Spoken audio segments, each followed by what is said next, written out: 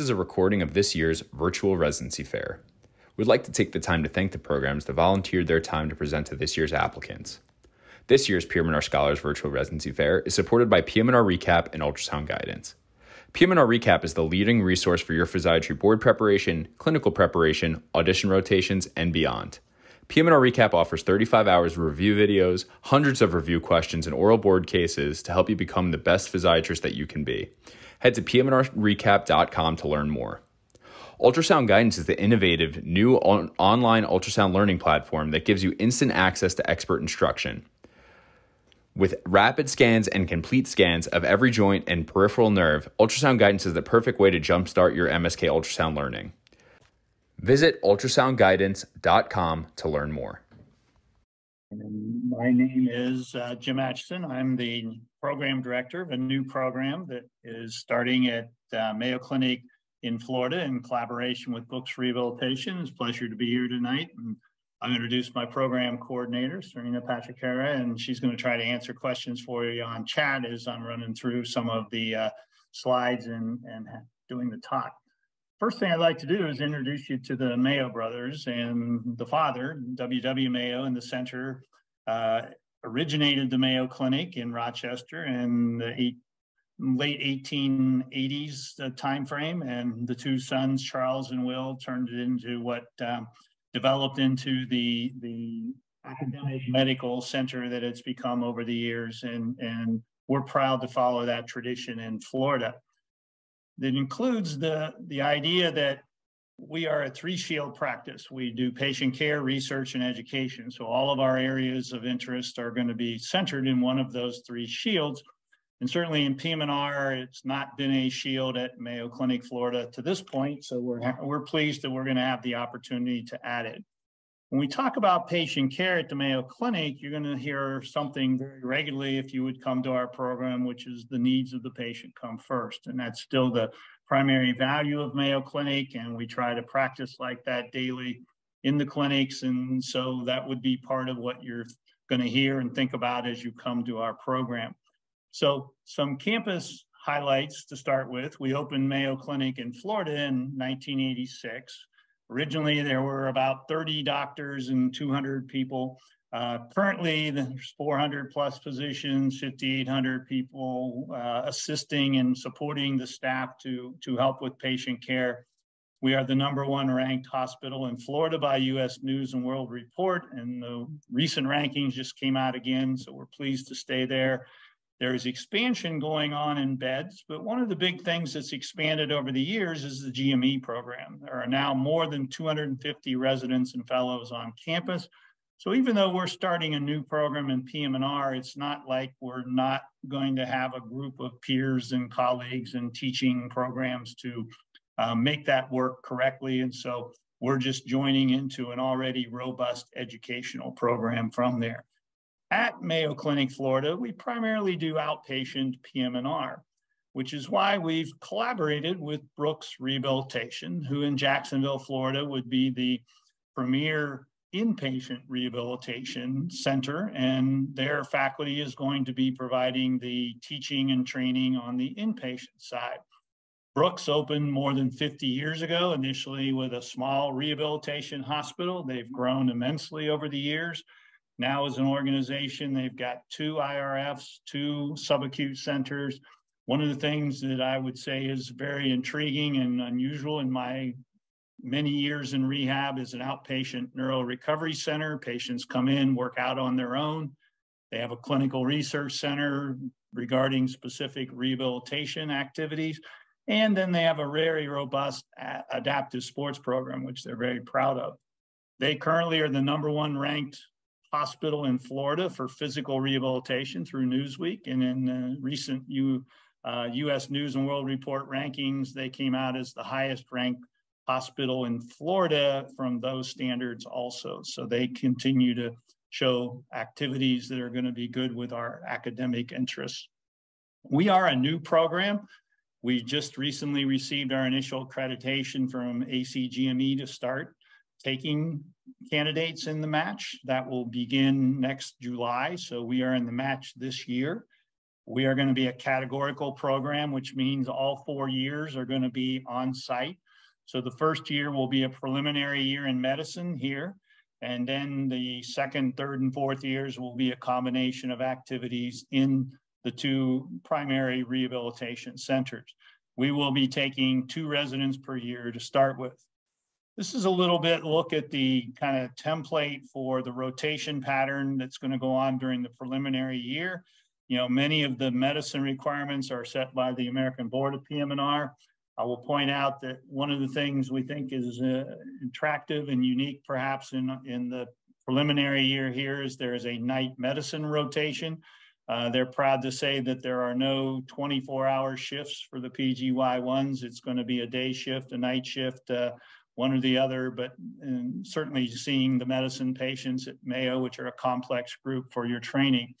On the right-hand side, you see some of the areas of topics that we wanted to include as the additional weeks so that they'll be supportive for you when you come on to PGY2, neurology, rheumatology issues. And then the board only allows 4 weeks of training during PGY1 in PM&R. So that's why we've got a couple weeks of introduction each in our clinic and with Brooks, but not a lot of exposure based on the requirements. Brooks, as I said, will be the primary inpatient center. Spinal cord injury, brain injury, stroke, they have very large services in all these areas, including complex medical patients, especially the Mayo patients that go over to Brooks. We do a lot of transplant and oncology management at Mayo Clinic, Florida. Those patients often have functional decline and will need the inpatient rehabilitation service, as well as the specifics of having amputee training, pediatric rehabilitation. There is an inpatient pediatric unit at Brooks.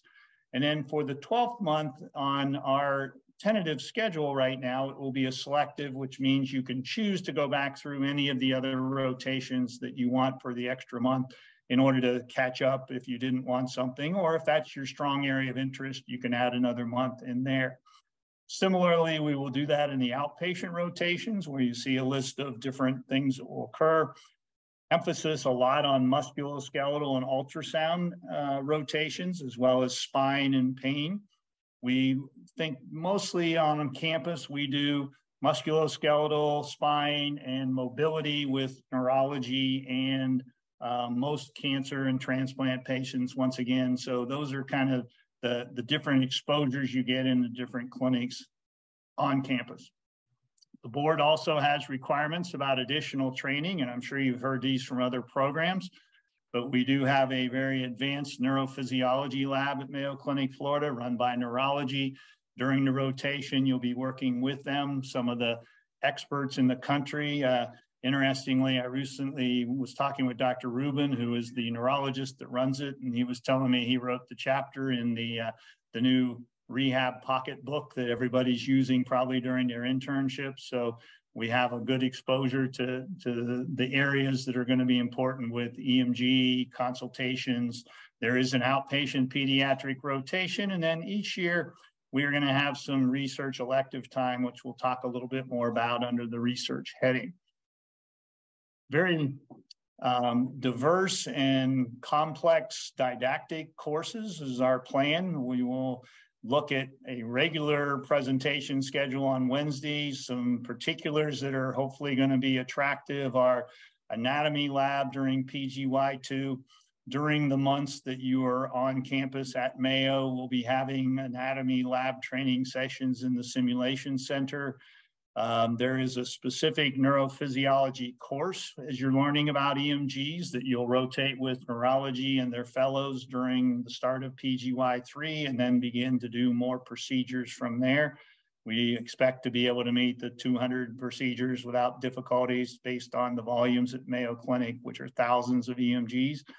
Also, journal clubs. One of the other areas we want to work on is administration, teaching young doctors about how you run hospitals and programs. And so the staff meetings where we have medical staff meetings at both centers are going to be open to all of our residents.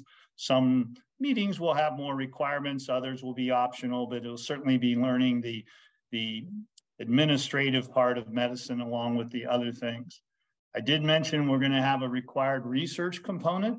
That will start during PGY2, where you'll have an introduction from the Director of Research at Brooks with, research modeling, et cetera.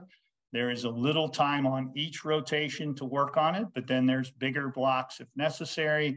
And that's why we kind of call them research/elective blocks. We'll let residents apply to the program director as I need a bigger block for research. Okay, here's the goals and what are we going to accomplish then? Or my research is really coming along pretty well. I'd like to do a 2-week stint in hand clinic or something like that. So we're going to look at how those elective and research times are going to play out as people get the opportunity to stratify them. So we'll have a resident presentation day. I was smiling as I kind of went through my slides again. The first group coming through is PGY2s. It's not going to be a real big research day because we'll only be having 2 people at a time, but certainly that's going to grow, and we'll combine it probably with some other programs that do similar things at Mayo Clinic. On the PM&R services, call will occur only during the rotations. When you are on the inpatient services, there'll be night call 1 night a week on each of the services, different night depending on which service you're on, so that can be kept straight. Call from home, fielding calls about rehabilitation issues. Brooks does have hospitalists covering at night, and so there won't be a call generally for, somebody stopped breathing or found unresponsive. Now, those are important issues for training. So some of what we've been working on is how do you learn those things when you aren't actually going to take some of that call? So we're planning to use our simulation lab to develop some of those skills for people like, okay, I get called and I'm at home and the person's got an O2 sat of 85, et cetera, and having chest pain. All right, well, that one's probably a no-brainer, but we're going to work through some other different scenarios so we can hopefully train everybody to be able to go take call if they need to once they would leave the program. There are teaching opportunities in our program, medical students rotating all the time through the services, as well as other residents, and some of them you'll probably get to know during the preliminary year, and they'll want to come do a rotation with us. So those are good opportunities. I know benefits is going to be a big question, so probably as you start asking online with Serena. Mayo currently, PGY 1 year starts at a little more than $67,000, goes up about $3,000 per year. There's malpractice coverage, medical coverage. If you have family coverage, you can purchase the family plan versus the individual. There's options for other types of coverage, et cetera. Another important area in Mayo Clinic is the Wellness and Employee Assistance Program, not just for trainees or residents. We have this extensively through all of our areas for all staff, all consultants, all people there. We will use that to help with wellness throughout your residency. And pleased to announce we're opening a new fitness center right on campus, so you'd be able to work out either before you start or at the end of the day, and that's likely going to be very helpful. Benefits are pretty extensive. Once again, we have links, which Renato forwarded to you some of the links we have about our program. There are links on there for all of the benefits listed at Mayo Clinic, so you can get a sense of all the things you would be having. A big question always is vacation, travel, et cetera. So all levels from PGY1 through PGY4, you'll have 20 vacation days plus holidays, ability to take care of yourself from a health and wellness standpoint. Trips are very much structured. You get one, what we call an attendance trip throughout your residency, meaning you're going someplace to learn as a attendant. You're not necessarily presenting. We have a lot more opportunity for residents to go present. And I noticed I put at the bottom our AAPM&R and AAP logos because that's where a lot of people go to present. But you would have the opportunity to present there each year, several times if you've got different things going on. Even being on some of the committees for those organizations would allow you to meet the travel policies. So we're very much trying to support the interaction of presenting your research, doing things academically with learning the business of medicine and PM&R through the organizations. The last step, obviously, is you taking your boards, and certainly At the end of your fourth year, there are the written boards currently still in PM&R. We have oral boards, which people will take a little bit later. So those things, we're trying to prepare everybody to be able to pass the boards. And as you look at other programs, those are probably things you want to think about in terms of what is their board pass rate, et cetera. Let me take just a moment in order to introduce you to Jacksonville, Florida. This is our skyline downtown. We are south of this. You wouldn't see this view from our campus, but it does have this kind of picturesque pattern. Just for you who don't know, we're in the northeast corner of Florida. That is not the ocean. That is the St. Johns River running through Jacksonville. And those of you who like a little trivia, it would be one of the few rivers in North America that runs from south to north instead of north to south. So it's a different current pattern here than in most places. This is an outdoor recreation place. We have beaches. We have a lot of outside activities. We have good weather almost all the year, although I was joking with Renato that lately we haven't seen quite that blue sky. It's been raining a fair amount here, but still we've got more outdoor activities going on than anything else around this area.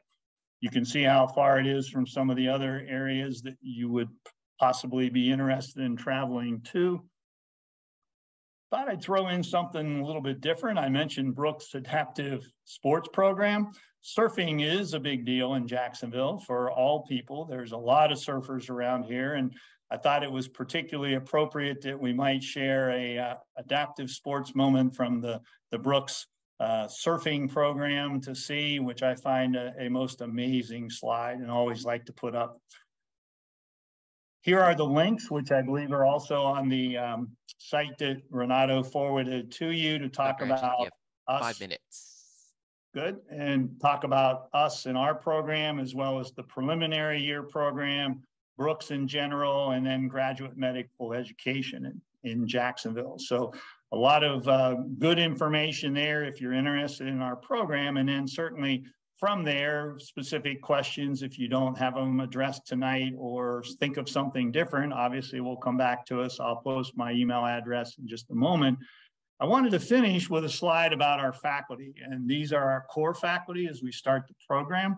We have probably 8 to 10 others that'll see people at different times throughout their rotations.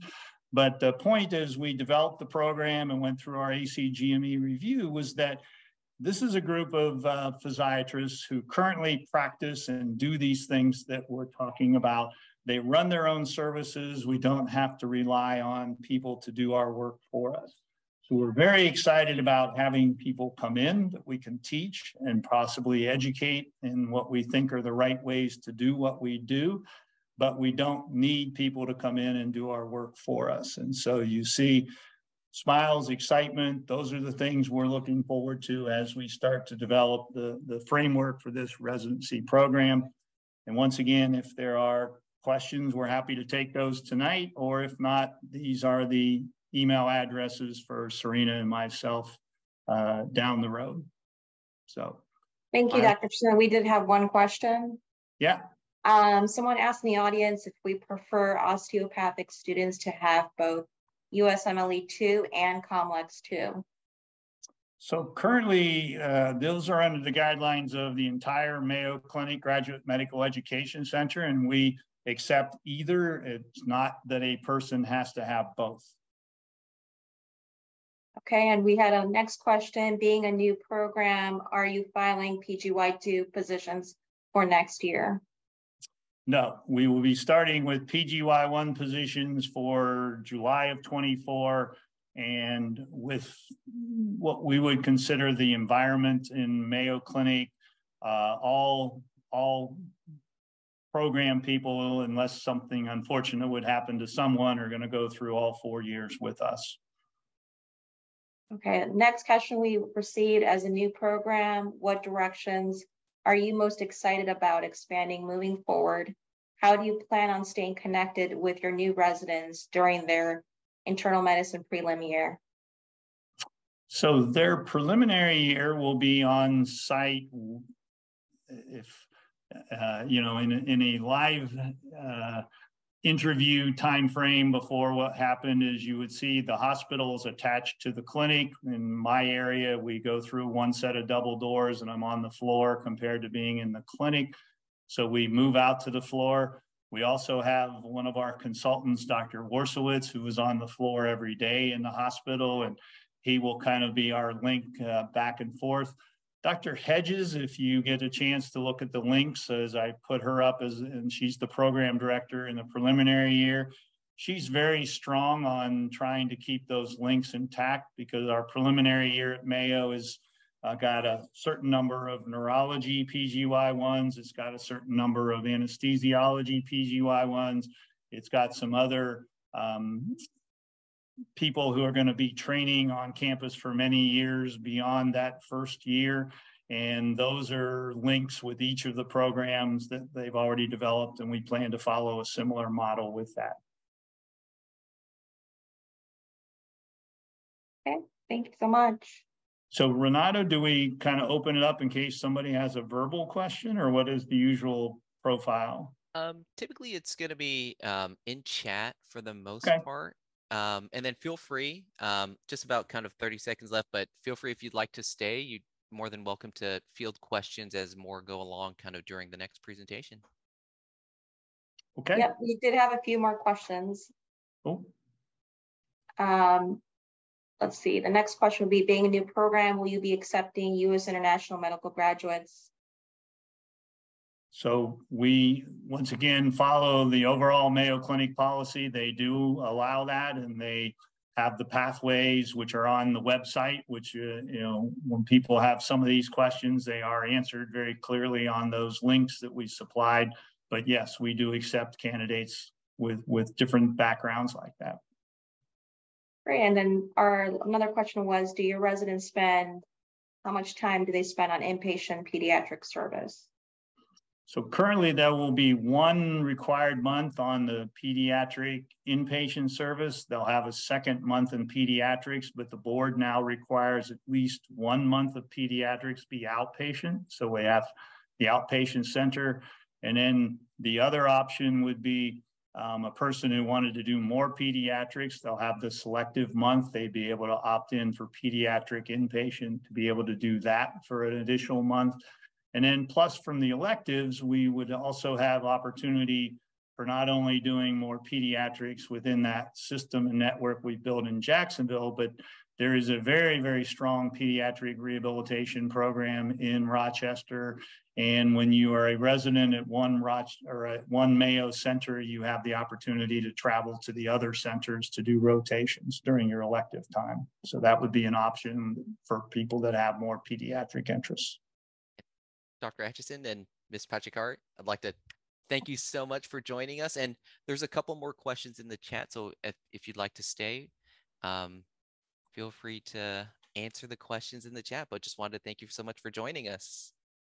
All right, we'll finish up. Thank you. Thank you. Thank you. Everybody have a great night.